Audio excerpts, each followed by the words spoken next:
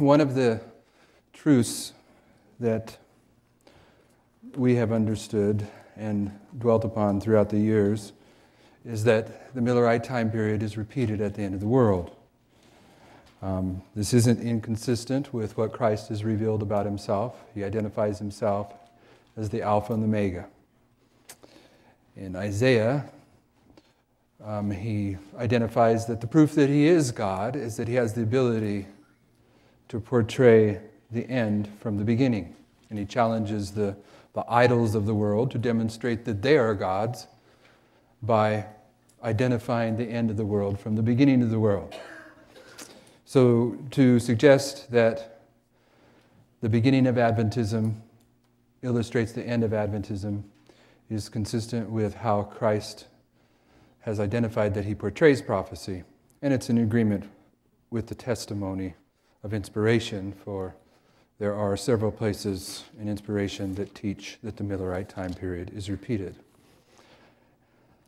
in the time period when the 144,000 are developed.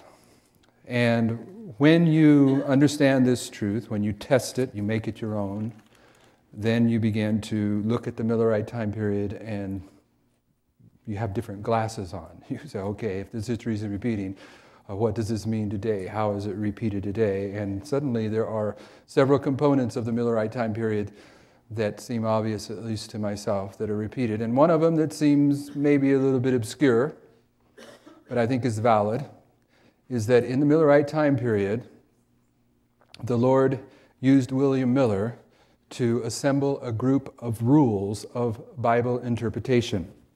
And because that history has become obscured to us here at the end of the world, sometimes as Adventists we're not even aware that there is a paper of William Miller's rules of Bible interpretation. But if we are aware of that, we're not usually familiar with what they are, let alone familiar with the impact that they had upon the Millerites. Brothers and sisters, when it came to identifying the truth that was unfolding in the Millerite time period, all the Millerites were referring to the rules of William Miller.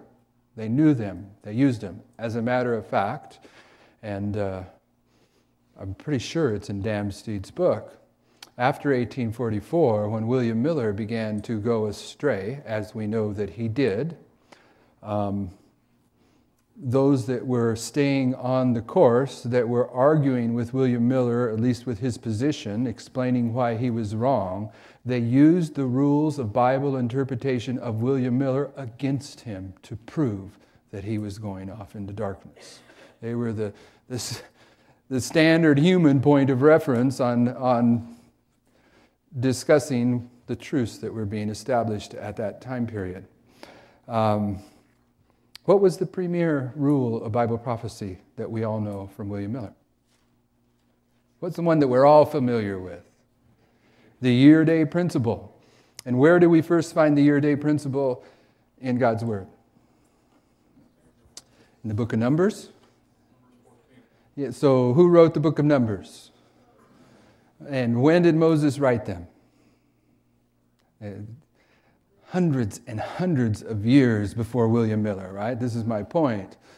The year-day principle had been in the Bible for hundreds and hundreds of years, but it changed from truth to present truth during the time period of the Millerites. Because in the time period of the Millerites, suddenly this principle became the important ingredient to identify and establish the message of the hour. Now, the message of the hour for the Millerites, it parallels the message of the hour for us, but it's different. There's difference. I mean, the Millerites were announcing the beginning of judgment. We're announcing the end of judgment. The Millerite message arrives in history when the judgment of the dead begins. Our message is going to impact the world to Sunday law during the time period of the judgment of the living. And brothers and sisters, I'm aware that Sister White says, no man knoweth the day or hour that the judgment living begins. But we know that when we're in the Sunday law crisis, the judgment of the living is underway. So the Millerite time period, there is a parallel, but there are some things that are a little bit different. One of the most important things to remember about them being different is that the Millerite time period took place in the history that we understand as Philadelphia. And those brethren were on fire for the word of the Lord. They were studying, they were taking the message to the world. And when this history is repeated in our day and age, it is no longer the time period of Philadelphia. What is it? It's the time period of Laodicea. So even though this history is going to repeat, we're a different group of people. The Laodiceans do not have the same characteristics as the Philadelphians. This is why the Lord has to work a revival among us. So because of our condition, there is some places in this parallel where you have to factor in the experience of the Philadelphians as opposed to the experience of the Laodiceans. But one of the things that seems a little bit more obscure, possibly, that took place in that history is that the Lord used William Miller to compile a group of rules of prophetic interpretation that were to be used to develop the message of the hour. And therefore, I suggest to you that when you come to the end of the world, you should expect to see certain rules of Bible prophecy suddenly take on the aspect of changing from truth to present truth, because there are rules of Bible prophecy, though they've been in the Bible for hundreds of years, are now rules that need to be recognized in order to establish the message of the hour. And they will be different than the Millerites' message of the hour, because we're not dealing with time prophecy. After 1844, time prophecy is no longer. So I would suggest to you that one of those rules of Bible prophecy, and I believe that this particular presentation is a little bit better handled with a little bit more lead-in than I'm doing here, but you're going to follow the logic as it is, so don't worry about it. But one of the rules of Bible prophecy that seems relevant to me at this time, that hasn't been generally recognized or understood in the past, is called the triple application of prophecy. These are new notes for me, so it's taken me a little bit of time to find my notes. Now, triple application of prophecy, this is simple. It's simple, and I'm certain after we walk through it a few times, you're going to see what I mean by a triple application of prophecy. And then once we understand what a triple application of prophecy is, then we're going to go back to the pioneer position of the trumpets and draw one conclusion and close for the evening. So first, I want to point to a rule of Bible prophecy. A triple application of prophecy is this. There are certain prophecies in God's Word that have three fulfillments. And in the first two fulfillments of this triple application, the characteristics that are established in the first two fulfillments establish the characteristics of the third and final fulfillment. This is partially based upon the rule, upon the testimony of two, a thing is established. Another internal rule in a triple application of prophecy, at least the triple application of prophecies that I'm familiar with in the Bible, they're always dealing with Rome, all right? A triple application of prophecy is dealing with Rome, and the first two fulfillments of the prophecy, the characteristics of the first two fulfillments will establish the characteristics of the third fulfillment. Now that may seem a little bit hard to follow, but it's easy, okay? I'm going to show you a triple application of prophecy and walk you through everything I just said, and when we get done, I think you'll understand it even if you don't accept it. You had no one here, if you're hearing these things for the first time, you have not the spiritual right to accept what you're hearing here. You have to go home and test these things through prayer and study. But if you follow the logic, that's good enough for this evening. One triple application of prophecy is the three Elijahs. The last promise in the Old Testament, we can read that from Malachi. Chapter 4 of Malachi sets forth a promise that before the great and dreadful day of the Lord, Elijah would come.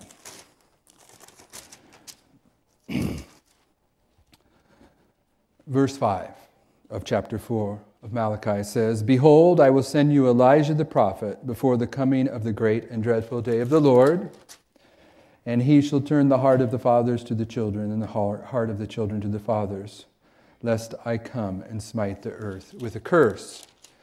So there's a promise that before the great and dreadful day of the Lord, Elijah would come. And we know that in Christ's day, Christ identified that Elijah had come. Who was Elijah that came in Christ's time period? John the Baptist. But in Christ's time period, this was not the great and dreadful day of the Lord. In Bible prophecy, the great and dreadful day of the Lord is the time period of the 7 last plagues. The time of Christ on earth was the great day of the Lord. So we have 2 Elijahs. We have Elijah the first, and we have Elijah the second to John the Baptist. And when you look at the characteristics of Elijah the first, and then you combine them with the characteristics of Elijah the second, you will establish the characteristics of Elijah the third.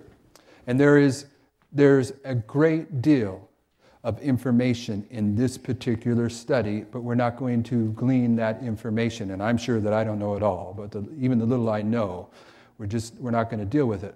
At this point, all we're trying to do is show you the rules that govern a triple application of prophecy. So you have Elijah the first. This is Elijah. And he had to deal with a threefold enemy. He had to deal with Jezebel, an impure woman who was married to King Ahab. And Jezebel was ruling over the prophets of Baal. Now, a woman in Bible prophecy is what? A church. And Jezebel in Revelation is clearly identified as the corrupt church that we know as the papacy. So Elijah is pointing forward to the war between the threefold enemy that is made up of an impure woman that is married to a king. And what's a king in Bible prophecy? It's a kingdom. It's a civil power. Okay? A civil authority. Thou, O king, are the head of gold. Nebuchadnezzar represented the kingdom of Babylon. Was Jezebel and Ahab supposed to be married? No. Unlawful relationship. So in the story of the marriage between Jezebel and Ahab, their unlawful relationship is pointing forward to an unlawful relationship at the end of the world that consists of an impure church and a civil power represented by a king, a kingdom. And there is a third player that does the dance of deception. The prophets of Baal danced around the offering all day long. Now, there's much to say about the story of Elijah that's worth just spending the time on the 3 Elijahs, but we're simply showing the triple application of prophecy. Elijah the second had to deal with a threefold enemy. Herodias, an impure woman, was she supposed to be married to Herod? Why not? His brother's wife, right? Unlawful marriage one more time, but the same thing. Corrupt woman, civil power. And who did the dance of the deception in this story? Salome, who's the daughter of Herodias. I mean, when you start combining these 2 testimonies, you start seeing that the deceiving power is the daughter of Herodias, the daughter of Jezebel. Who's the deceiving power at the end of the world? The United States deceives the whole world. The United States is the false prophet, and the Protestants of the United States are the daughters of Rome, Jezebel, the impure church. All the prophets are telling the same story. So Elijah the third, what we're saying here is this.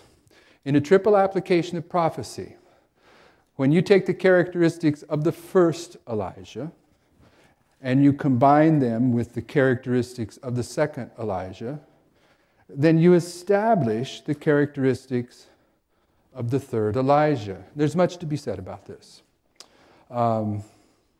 Elijah represents God's people at the end of the world. I'll give you an example of much to be said.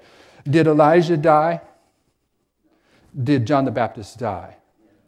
So when you combine these 2, you see God's people at the end of the world, which will be made up of God's people that get laid to rest and the 144,000 that live till Christ comes.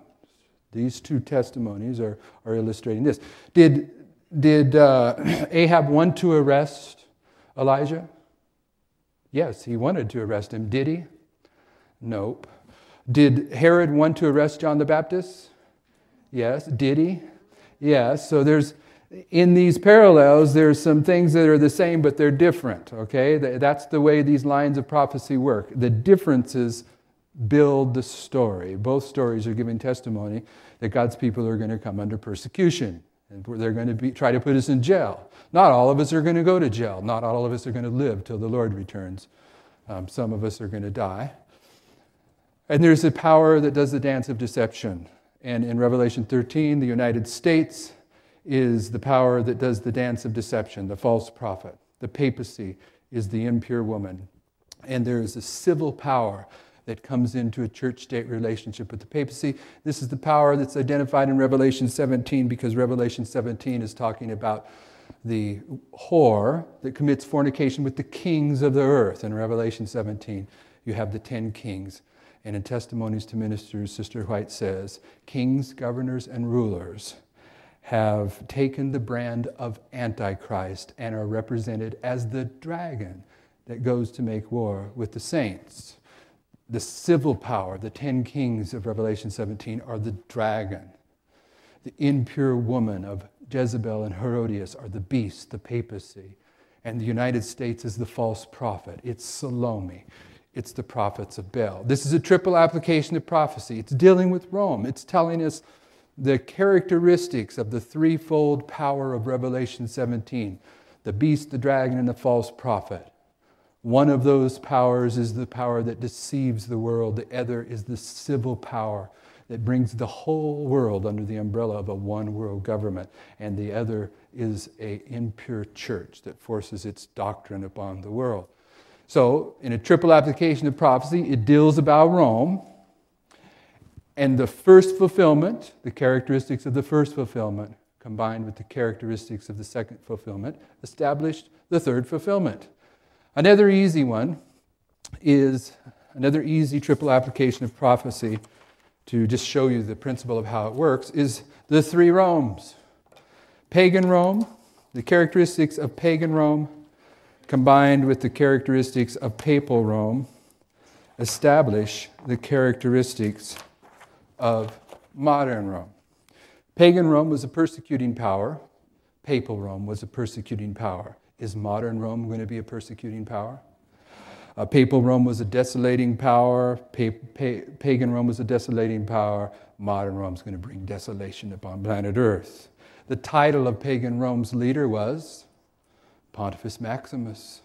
The title of papal Rome's leader is Pontifex Maximus, and the title of modern Rome's leader is Pontifex Maximus. The characteristics of pagan Rome and papal Rome combined identify the characteristics of modern Rome.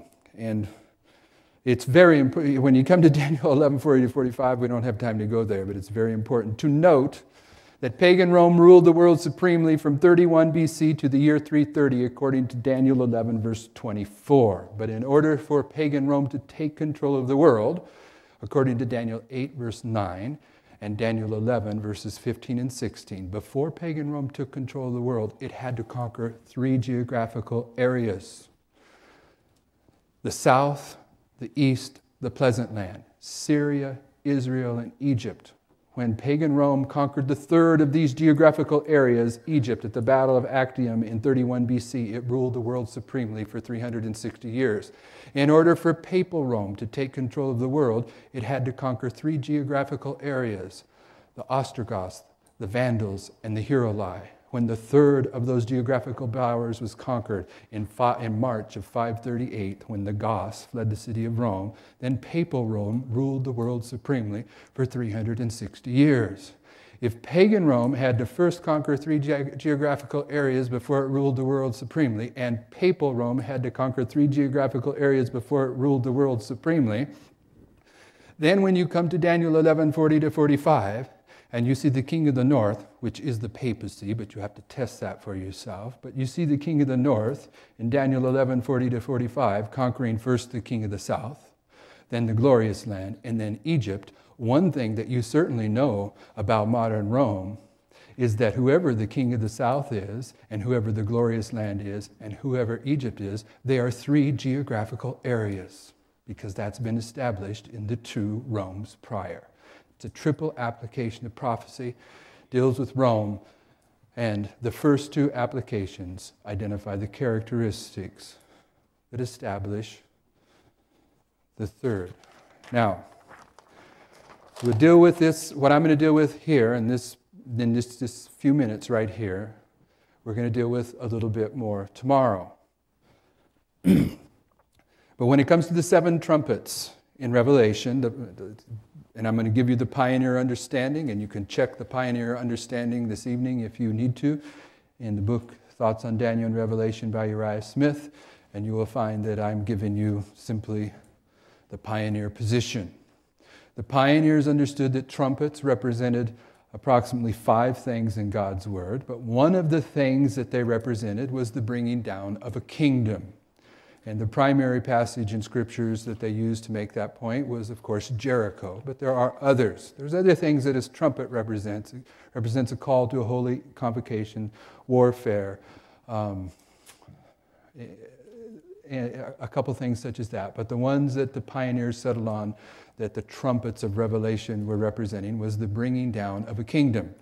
And they understood that the first 4 trumpets brought down Western Rome. And I hesitate here because sometimes in Adventism we're not too familiar with this portion of sacred history as we should be.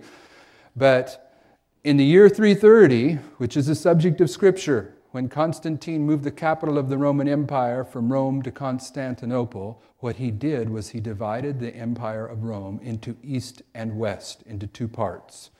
And from that point on, you have Eastern Rome and Western Rome that become a subject of prophecy. And from the year 330 onward, you have the disintegration of the Roman Empire that is identified in Daniel 7, when the Roman Empire disintegrates into 10 kingdoms. It began in the year 330, when the kingdom was divided into East and West. And the pioneers correctly identified that the first 4 trumpets were identifying the historical forces that brought to a conclusion Western Rome. And the first trumpet they identify as a lyric. You can find this in Revelation 8, verse 6. The second trumpet is Genseric out of northern Africa that brought warfare against the Mediterranean. The third trumpet was Attila the Hun. You find that in verse 9. And the 4th trumpet of verse 12 was Odieser. And in the time period of the 4th trumpet, which included the year 476, after the year 476, there was never an Italian that ruled the city of Rome. Western Rome had been fully removed as, an entity that was controlled by Roman influences. The pioneers understood that the 5th and 6th trumpet were the historical forces that were to bring down Eastern Rome, and that during that same history, Papal Rome would receive its deadly wound. The 5th trumpet, they start in the time period of Muhammad, and you'll notice that in the 5th and the 6th trumpet there is a time prophecy. But one of the important things that we want to emphasize here for this study is that the 5th and 6th trumpet that are represented up here on this chart, which Sister White says was directed by the hand of the Lord and should not be altered, the 5th and 6th trumpet were none other than the religion of Islam. Now, brothers and sisters, it isn't I that makes a distinction in the trumpets. If you read the trumpets of Revelation 8, actually all the way through chapter 11, but primarily Revelation 8 and 9, but the trumpets are still addressed in chapter 10 and 11 of Revelation. If you read the trumpets this evening in Revelation 8 and 9, you will find that the last 3 trumpets, let's look at this in verse 13 of Revelation 8. The last 3 trumpets, after the first 4 trumpets have brought to a conclusion Western Rome, then verse 13 says, "And I beheld and heard another angel flying in the midst of heaven, saying with a loud voice, Woe, woe, woe to the inhabitants of the earth, by reason of the other voices of the trumpet of the 3 angels that are yet to sound." So it's not I that am making the distinction. Revelation says that the 7 trumpets are 7 trumpets, but that the last three trumpets, the fifth, the sixth, and the seventh trumpet, are three woes. And the three woes are identifying a triple application of prophecy.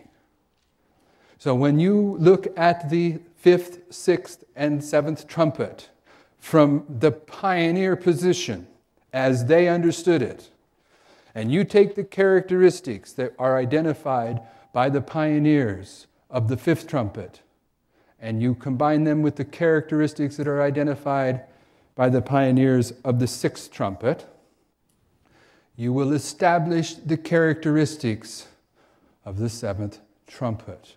You follow the logic even if you haven't tested it.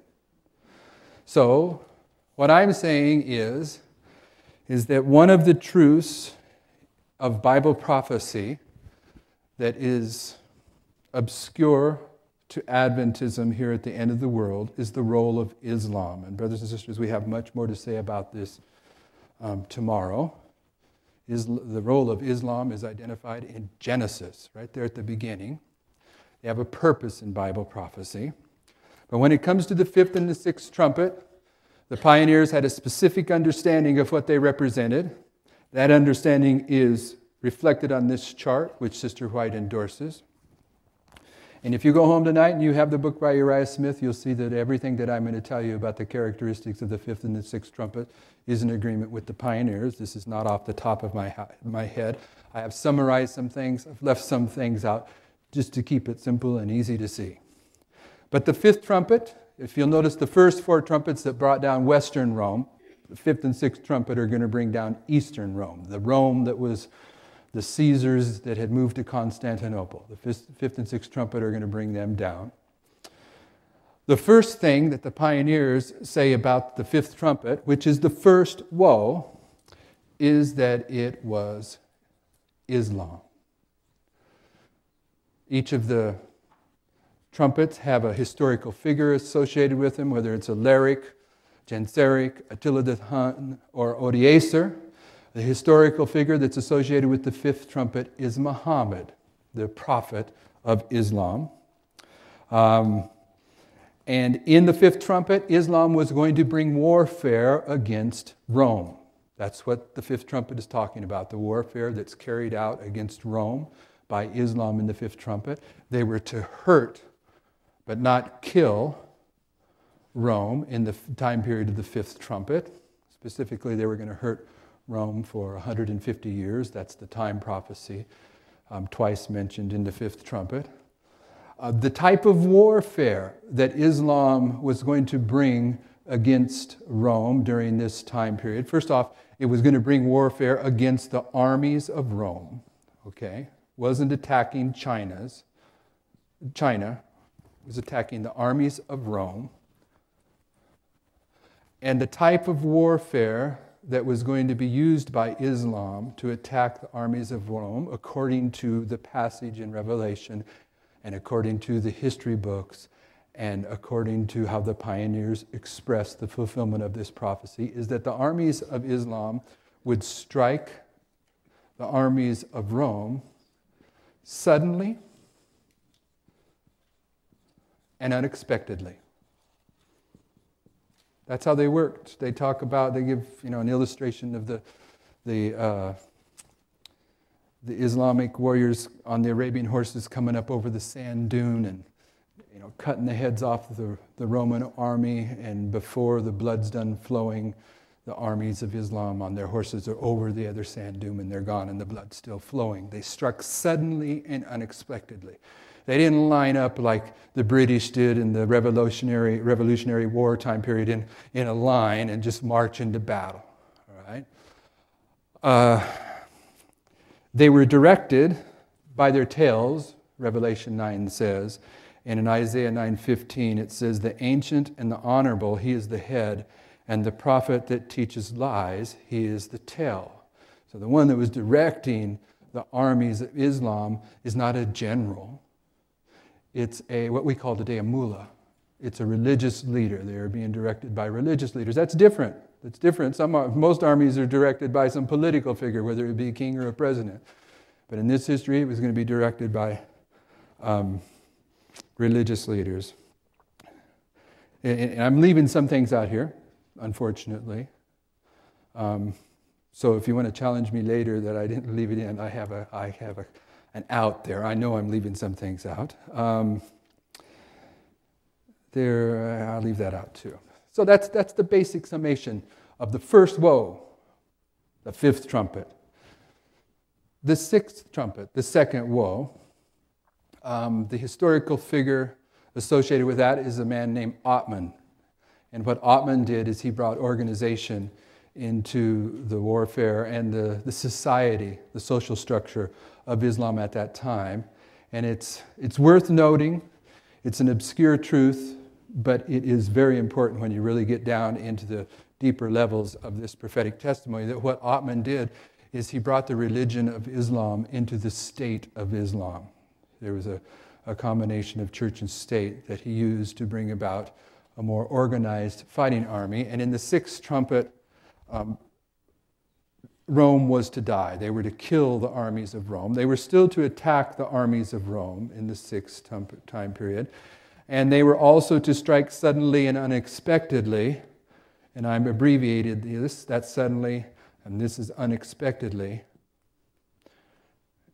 But with one other thing, in the history of the sixth trumpet, the second woe, we have for the first time introduced into warfare what? Gunpowder. So in the second woe, the sixth trumpet time period, Islam's would attack the armies of Rome, and their method of warfare is that they would strike suddenly and unexpectedly with explosives. This is what's in the scripture. This is what history attests to. This is what the pioneers understood, and it's reflected in the book that Sister White says is God's helping hand. And it's symbolically represented on that chart, which Sister White says was directed by the hand of the Lord right here. These war horses, Mohammedans, was talking about the warfare that's being illustrated in the fifth and sixth trumpet, the first and second woe, that brings the armies of Rome to a conclusion.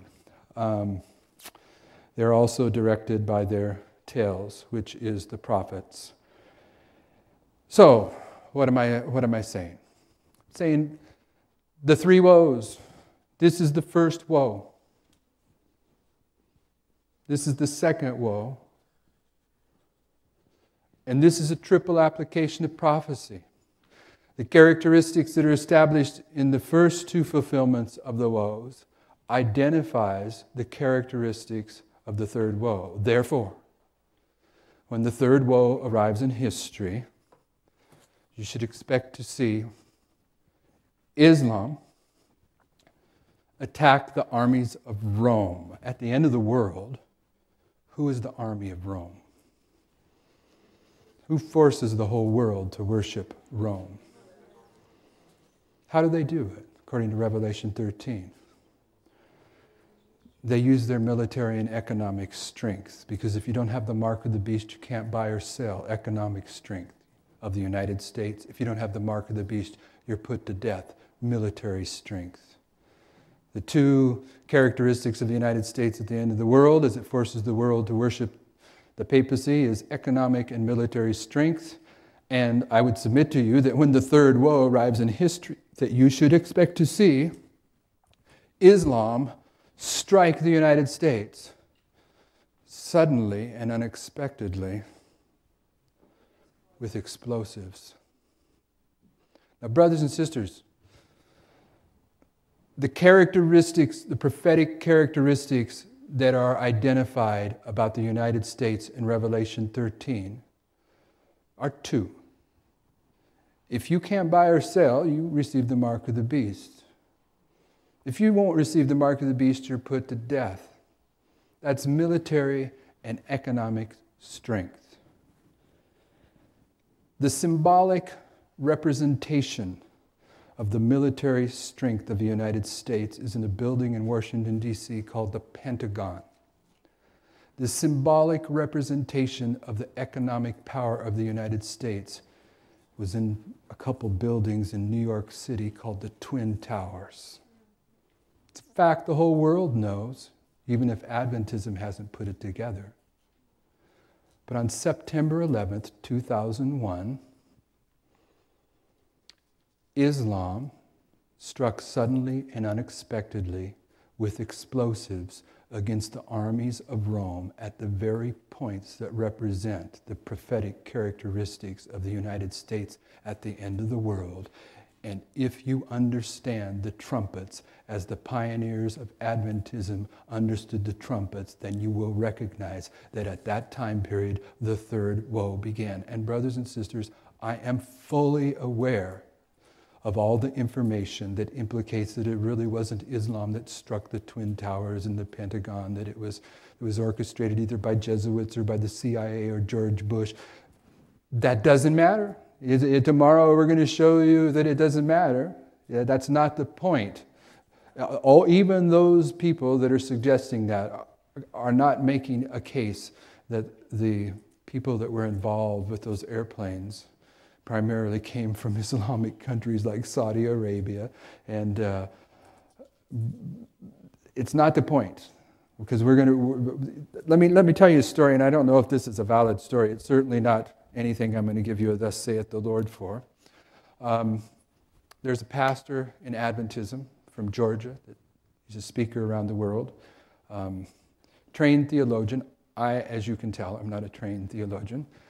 He was actually a television theologian for the Adventist Church for a while. He's no longer functioning in that fashion. He's doing self-supporting work, but he's one of these brethren that really knows his Bible well, and he's a genuine Christian man. And we don't spend any time together, and when we're home, I don't email him, I don't call him, he doesn't email, and he doesn't call me, but from time to time, through the years, we will meet each other at different camp meetings around the world, and that's where we meet each other. That's the only place we meet each other, and he's always worried about me, because he's in the loop of people that they know me, and I know who he knows. We know the same people.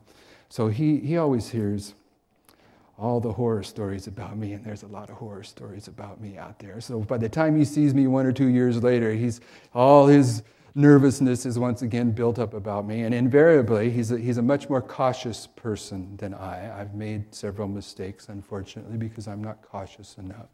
He's much more cautious than I. And when he meets up with me, invariably, I'll be sharing something from prophecy that seems a little bit provocative to him, and he's worried about me, and he takes a few days before he starts understanding what I'm sharing, and ultimately he'll settle into it, and then shortly thereafter he'll invite me out to give that material, to present it to his church in Georgia, and then maybe travel with him over to Asia, because he's from Asia, and share with the brethren in Asia with him. And in Europe this year, we were at a camp meeting together. We hadn't seen each other for a couple of years, and I was traveling with a brother. And I said, this pastor is going to be at this camp meeting. Let me tell you about him. And I told him the same story. I said, when this pastor, the only time we interact with each other is occasionally at camp meetings, and he loves me. I know he loves me, and I frustrate him because he's held a position for years where he teaches how to preach, he teaches homiletics. And as you could tell, if I would go through a class on homiletics, I would get an F+, all right? And so whenever we're together, he's saying, you need to do this, you need to do that. He wants me to be effective. He loves me. But when we first meet after a couple of years, and he hears what I'm teaching at that particular time, he's always nervous. So I told this brother from England that was traveling through these series of meetings this summer with me, I said, when we meet up with him, you watch. Not a prophet, but I'll tell you what'll happen. When he first hears what I'm saying, that the latter rain is falling, he's going to find opportunity to come look me in the eye and let me know that he thinks I'm once again, on shaky ground. I says, but don't worry. He'll listen to what I say, and I says, then after that he'll come back and he'll start asking intelligent questions, because this brother is one of those brothers that when you start talking about the Bible, he can go anywhere in the Bible and know it. I'm not like that. I know the Bible well and the passages I deal with, but some of the other passages in the Bible, I'm just like everyone else. I have to go reread them if I'm going to deal with them. He's not like that. He has the Bible on the forefront of his mind from front to back. He really does. So he can catch things very quickly, is what I'm saying. So I told this brother, after the first confrontation, he'll come and he'll start asking some questions that are really challenging what I'm saying. And I said, and he'll probably do one more meeting after that. And then he's going to take me aside and he's going to say, okay, I see what you're saying now tell it to me. And it was amazing. It worked just like that. We were eating a meal and he comes up and he starts telling me, you're getting off the deep end again, so to speak. And the next meal, he makes the point, comes sitting by me, he says, okay, now if you're saying this, bam, bam, bam, bam, bam, bam. And I wasn't staying for that entire camp meeting. I left halfway through to go to another camp meeting, and he knew I was leaving. So as I was leaving to drive from Germany to Switzerland, he come out and he says, okay. He says, you're saying that the latter rain has begun to fall. Tell me why you believe that. Now he's ready to listen. He says, well, we only have about 30 minutes here. And in 30 minutes, I went through and I ran off 9 points that demonstrate from Bible prophecy that the latter rain began to fall on 9/11 and that we must understand the role of Islam. And he followed every one of them. Brothers and sisters, they're there. So what I told that story for is this. I have just given you one of several arguments that begins to build the case that on 9/11, the marker that parallels August 11th, 1840 had arrived in the history of Adventism, and that we are required to understand that this experience that took place from 1840 to 1844 has begun to be repeated. But there was a brother up here in between this last presentation and now, and he was given an honest question that comes up. He says, how easy is it to go find the historical documentation that the Ottoman Empire collapsed on August 11th, 1840? Because that's always a bone of contention. And I told him that history is very difficult to locate, but it is there. But it's not there in abundance. The point being that when you really start to defend the pioneer position of what happened on August 11th, 1840, there's not as much historical references to defend that as there are other subjects of prophecy. And along with that, there's several satanic sidetracks that try to undermine that truth. But that history is paralleling the history of September 11th, 2001. And therefore, you should expect to see a multitude of roadblocks put out to prevent us from understanding this correctly, because it's the same history as August 11th, 1840. Now let me run one thing by you to try to defuse those of you that are stumbling over the fact in your mind that I said that on August 11th, or that on September 11th, 2001, Islam attacked the armies of Rome. It's not that Islam attacked the armies of Rome. It's that on August 11th, 1840, the four great European powers came together to decide the fate of Islam. That's what happened on August 11th, 1840. We need to understand this history. Brothers and sisters, this is the history when the first angel's message was empowered. This is the history when the angel of Revelation 10 came down and put his foot upon the land and his foot upon the sea, and he had the book of Daniel open in his hand. We need to understand this history. This is when the Millerite message was empowered and it was carried to the world. And in that history, at the beginning of that history, the last emperor of Rome refused to take the throne, even though it was his, because it had been left vacated. He refused to ascend and take the throne of Rome without permission of the four great sultans of Turkey.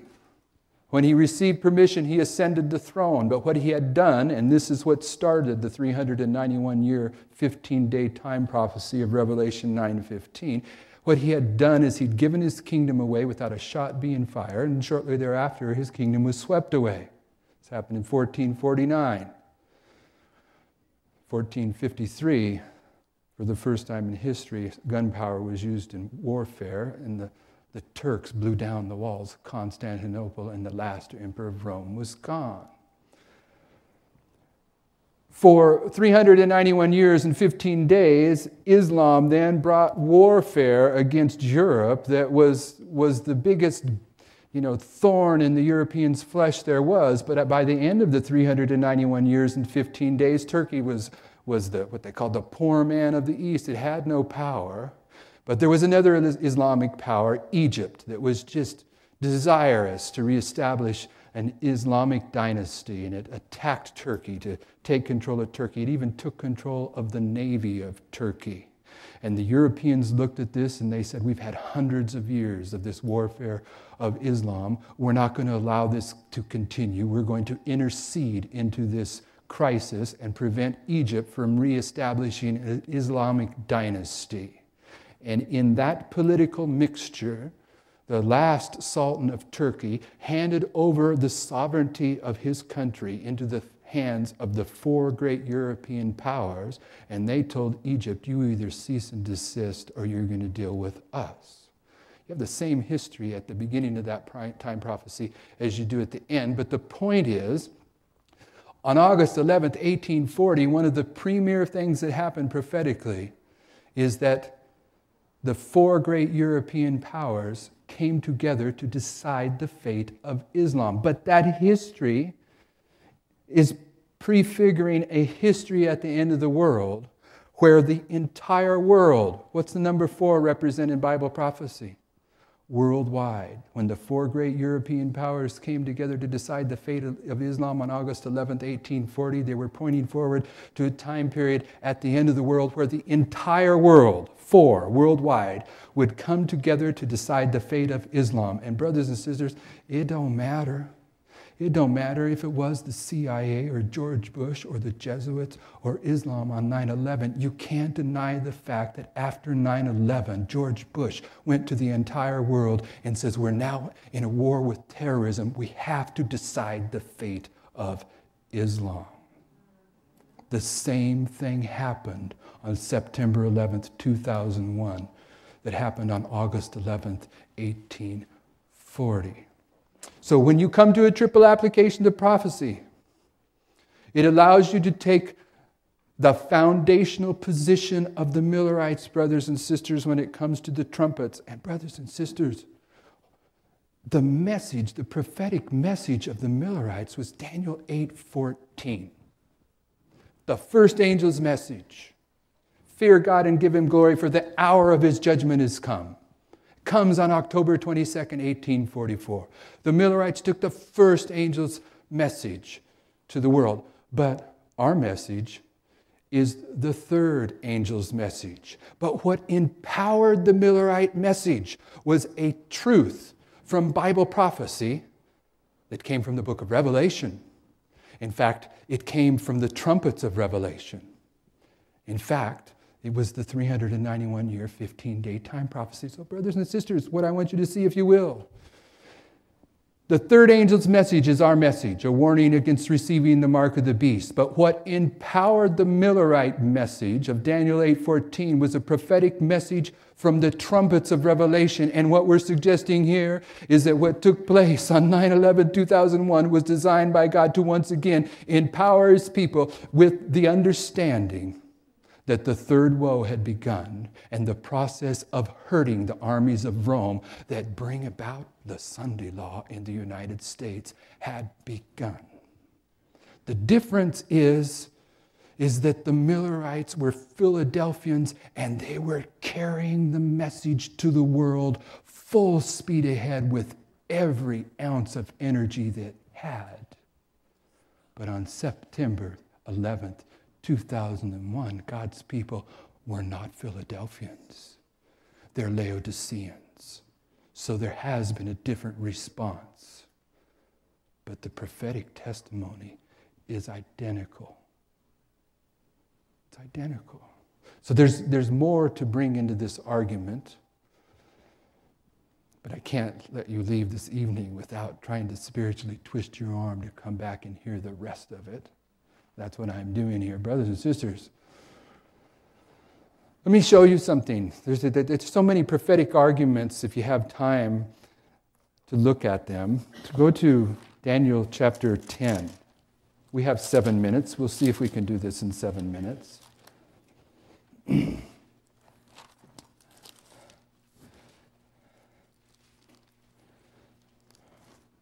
I said 10, I mean 11. Daniel 11, verse 1 says, "Also I, in the first year of Darius the Mede, even I, stood to confirm, to strengthen him, and now I will show thee the truth. Behold, there shall stand up yet 3 kings in Persia, and the 4th shall be far richer than they all."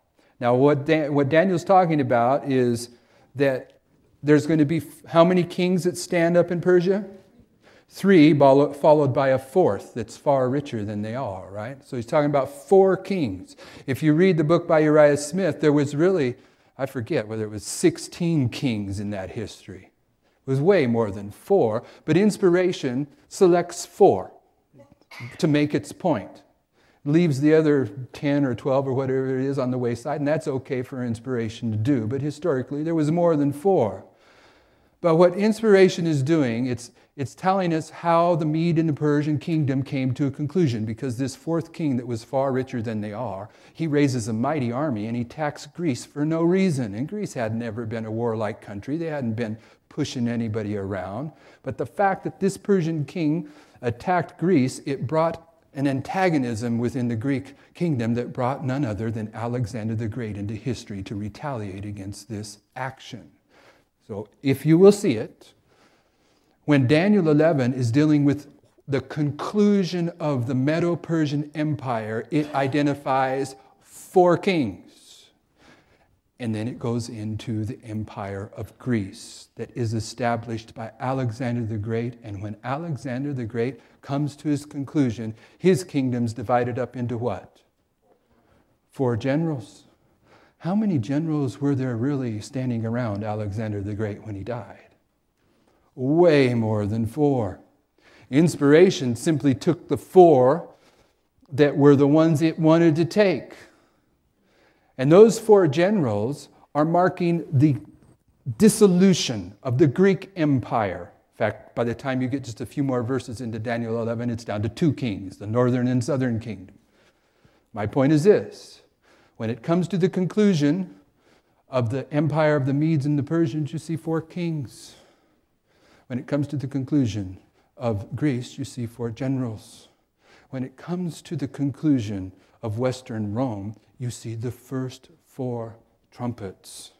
When it comes to the conclusion of Eastern Rome, you see 4 angels at the Euphrates rivers that have been prepared for an hour, a day, and a month, and a year. When a kingdom comes to a conclusion in Bible prophecy, you will see the number 4 illustrated.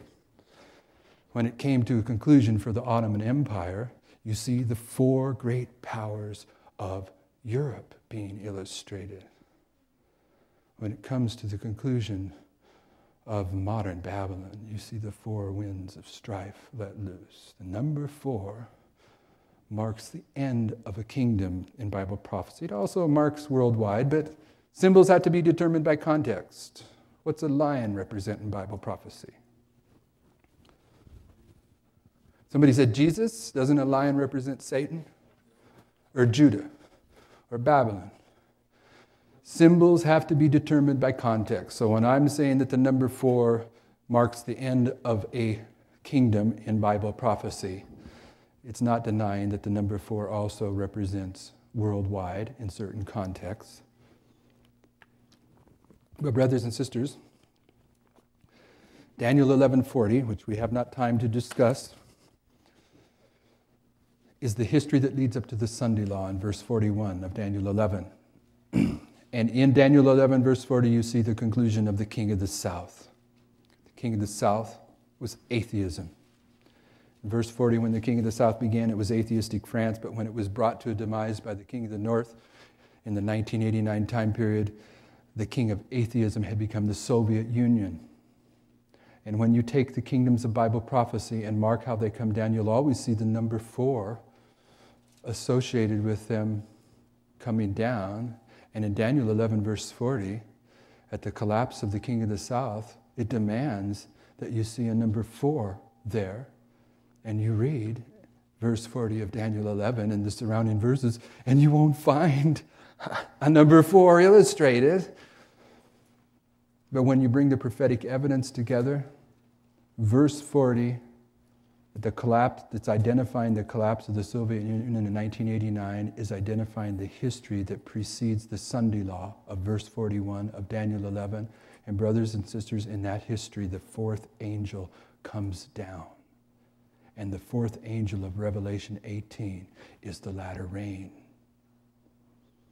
The arguments to demonstrate that we are in the time period of the sprinkling of the latter rain are throughout Bible prophecy.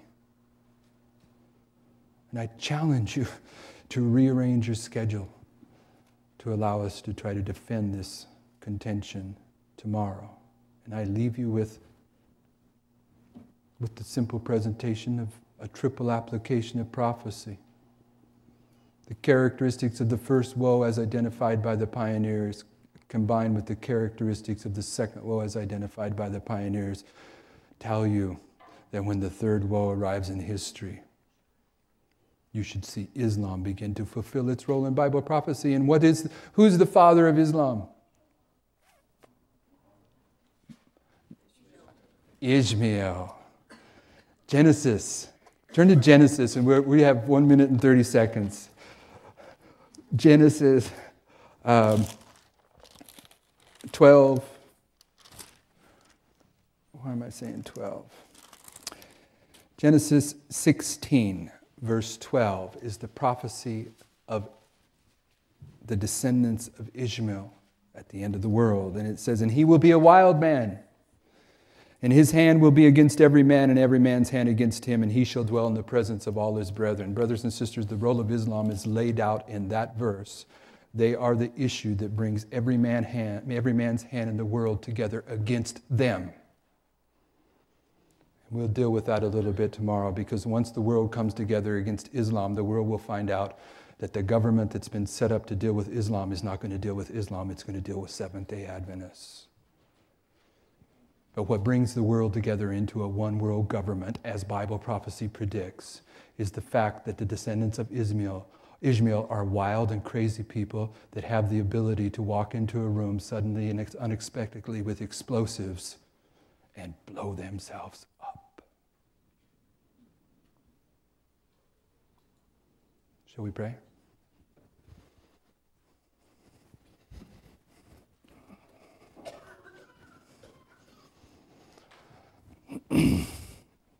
Heavenly Father, I thank you for the little time we've had here this Sabbath day and this evening to open up these truths, and I ask that you would help us to return tomorrow to see the stronger arguments to support what we're suggesting here tonight, that we might have the information available to go home and test.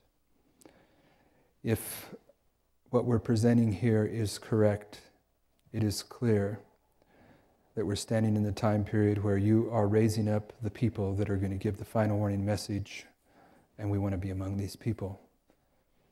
We want to have time to prepare. So we need to be about our business quickly. Please give us quick understanding in your word, and put it a burden upon the hearts of those that are hearing these things to not simply walk away from these things, but to test them, to let your word and your Holy Spirit demonstrate to them whether they are established upon sand or upon the rock. We wish to know these things. We thank you for a blessed Sabbath day, a blessed time together with each other and with you today. In Jesus' name, amen.